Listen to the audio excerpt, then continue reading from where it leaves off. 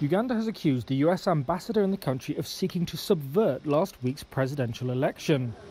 That's after the American embassy in Kampala said Natalie E. Brown was prevented from visiting opposition leader Bobi Wine at his home, which has been surrounded by security forces since the vote.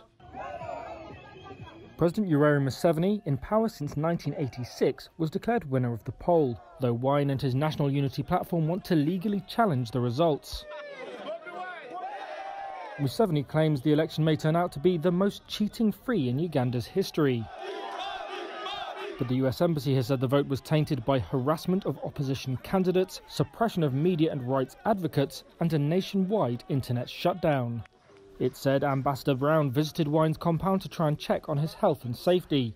But government spokesman Ofwono Opondo claimed, without providing evidence, that Ambassador Brown has a track record of causing trouble in countries where she worked. But what she has been trying to do blatantly is to meddle in Uganda's internal politics, particularly elections, to subvert our elections and the will of the people.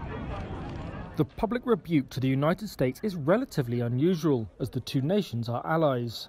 Washington supports Ugandan soldiers serving in an African Union peacekeeping mission in Somalia and has donated about $1.5 billion to Uganda's health sector in the past 3 years.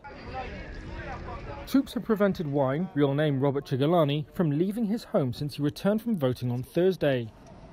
On Tuesday, he said he and his wife have run out of food and milk for their niece. Her father has been refused entry to collect the 18-month-old, Wine wrote on Twitter. A police spokesman said a motorcycle courier had delivered food to Wine's house each day.